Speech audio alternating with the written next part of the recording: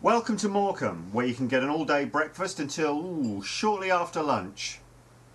Born as a genteel Edwardian town, it boomed big before the Second World War as a working-class resort. After the war, package holidays arrived and the tide went out, leaving a massive stock of large boarding houses. By the 80s it was once again a magnet for the urban poor and was DSS bedsit land. This is West End Methodist Church, 1897, by Samuel Wright, mentioned in Pevsner, now heavily criticised by contemporary iconoclasts.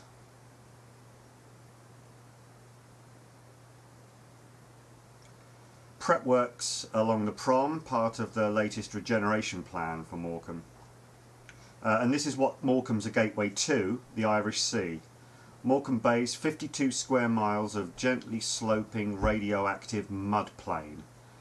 It's where 23 Chinese cocklers died in 2004.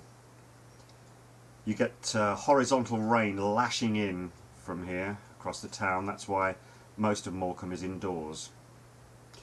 Here's a glitch in the space-time continuum. Modern repro-retro signage, but rusting badly already, so looking very old.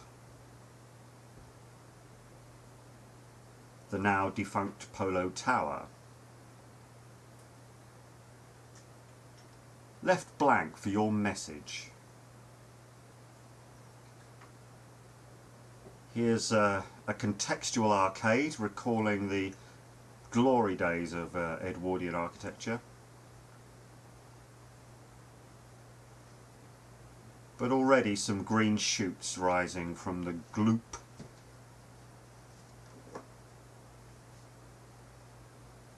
This used to be the old railway station, disgorging its posh passengers across the road to the fantastic Midland Hotel, Oliver Hill, 1933, sleek Art Deco modernism. It's the hinge on which the regeneration of the Prom now turns. Urban splash giving it a £7 million seeing to. It's expected to reopen next year.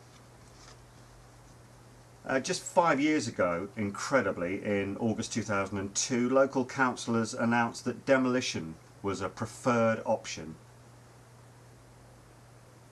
Local councillors are idiots. None of them has a neck.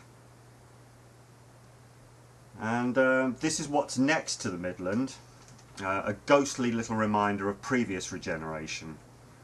There are three economies in Morecambe, and we're now moving from the south end, cheap smack, into central Morecambe, binge drinking.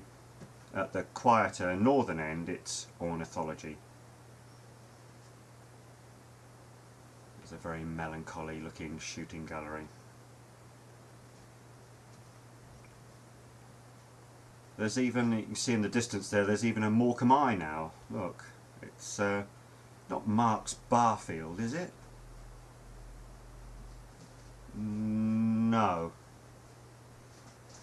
This is part of a surreally deserted funfair. Well, those are public conveniences, obviously, next to the funfair. Here's the funfair. You could be in Second Life, couldn't you? As you can see, the ancient shape of Morecambe is still there. It's now zhuzhed up with effete doodlings and railing work. This is landscaping as an expression of Municipal Stalinism. Look, we could almost be in Havana.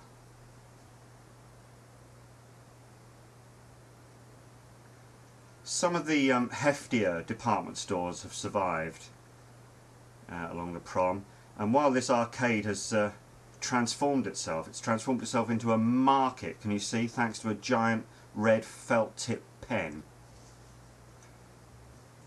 Come on in.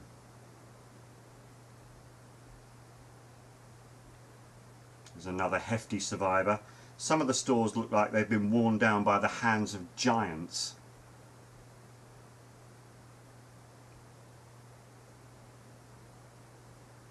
On the left here, the Winter Gardens, Morecambe's other Grade 2 star listed building. On the right, Pleasureland. Spot the join. A trust now owns this, so fingers crossed. Built in the late 1890s, There was a robust God in the details then, as you can see. Though he seems a little vaguer these days. You could get a tram down there, look, never mind a shop mobility scooter.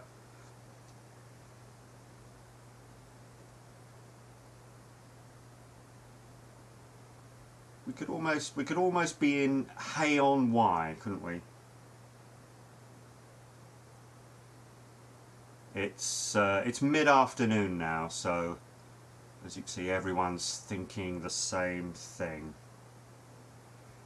Is it too early for a drink?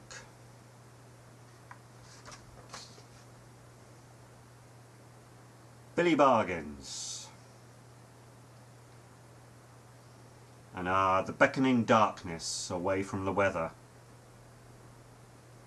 into the demi-monde of an amusement parlour.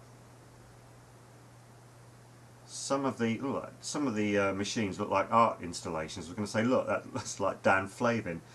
And if this one coming up was 20 feet high and by Gilbert and George and in the Tate Modern, we'd love it.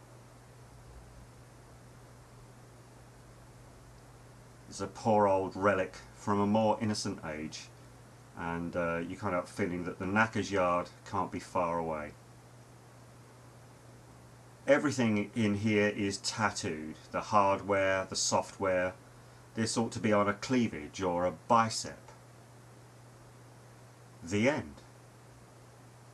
Actually, it is time for a drink.